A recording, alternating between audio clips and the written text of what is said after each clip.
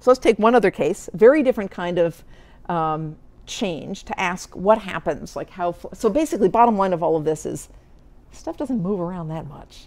Like early brain damage to language regions, they can shift to the homologous regions in the right hemisphere. But all the other data that I know of suggests you can't just take anything and move it around a few centimeters over, at least if you have the damage in adulthood and maybe even if you have it pretty early. Okay, all right. So now we're going to say, okay, might this organization nonetheless be very different if you had very different experience? Okay, so let's take the case of congenital blindness. Okay, so how is the brain organized in congenital blindness? Well, let's take V1. Here's this big chunk of cortex back here, nice big chunk of cortex that in all of you guys does vision. What does it do in congenitally blind people? Does it just sit there? Do the cells die out? Do they just go dum-de-dum-de-dum and they don't do anything? A lot of cortex to waste on all of that. Well, it turns out, astonishingly, that what visual cortex does in blind people is a whole bunch of other things, including, astonishingly, language. So you present a sentence to subjects through braille or auditorily to blind subjects in the scanner, and you see activation of V1. Okay? Further, you might think, well, okay, whatever, you know, it just turns on. It doesn't, you know, it has nothing to do with anything. But TMS studies, V1 is right near the surface of the brain. You can zap that region and ask if you're disrupting function, and you can interfere with language tasks by zapping V1 in congenitally blind people. So it's not just activated, it's doing causal work in blind people. This is like mind-blowing. I mean, this is like a totally different patch of cortex. Okay? So yeah, it's hard to think of more different functions than low-level vision and high-level abstract language processing, right? So that suggests radical possible reorganization, in this case with different experience. Okay? Okay, what about those regions on the bottom surface of the brain, the face, place, word, and body regions that we've been talking about for so long? What do they do in blind people? Somebody already asked me before, maybe Shokova, somebody over there. It's my spatial code. And there's a lot of claims that they have similar selectivity, which I'm not totally sure of, but let me show you one piece of data. I promised you that there were going to be further contradictions in the whole saga of the role of experience in wiring up these regions. So here's one more contradictory piece of data. Okay, this is a paper that was published just a few months ago, and the title of the paper is that the development of visual category selectivity, that means face, place, body regions, all that stuff, in the ventral visual cortex does not require visual experience. Okay, what? Okay, here's what they did. They scanned, it's a pretty crazy experiment.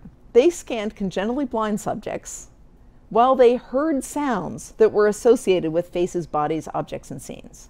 So for example, they might hear laughing, chewing, blowing a kiss, whistling sounds. Those are face-related sounds. Or they might hear scratching, hand clapping, finger snapping, barefoot steps, knuckle cracking. Those are body-related sounds, etc.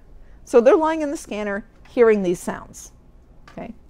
Probably cracking up. Now the question is, do we see face, place, body, and object regions activated from sounds in congenitally blind people listening to those categories of sounds? And the crazy answer is kind of, sort of, a little bit. It's not super strong. The data are not, you know, mind-blowing, but let me just show you what we have. Okay, this is the bottom of the brain, back of the brain. Everybody oriented here? Okay. Occipital lobe. This is where all the good stuff is that we've been talking about. Okay. So this is now the sighted control subjects looking at visual stimuli. Okay, so this is a significance map, P levels. And so what you see is face selectivity in red, object selectivity in green, scene selectivity in blue, purple, whatever that is, blue. Okay, so that should look sort of familiar. Okay, faces, lateral, scenes, medial. Okay, objects, people debate about. I haven't talked about it much because, anyway, faces and scenes, so stuff to pay attention to. Okay, and over here, this map is the same. It just says, never mind if that voxel reaches statistical significance. Just plot what category that voxel responds most to. Okay, so you just see a big swath. Okay? All right. Now, what do we see for sighted controls listening to the auditory stimuli? Not much reaches significance. Okay? If you drop the threshold way down and look at this, maybe a little bit. These are somewhat correlated, but it's lousy. Okay, so sighted subjects listening to those sounds, not much. What do you think happens with blind subjects listening to those sounds? Well, you get face selectivity here that's statistically significant.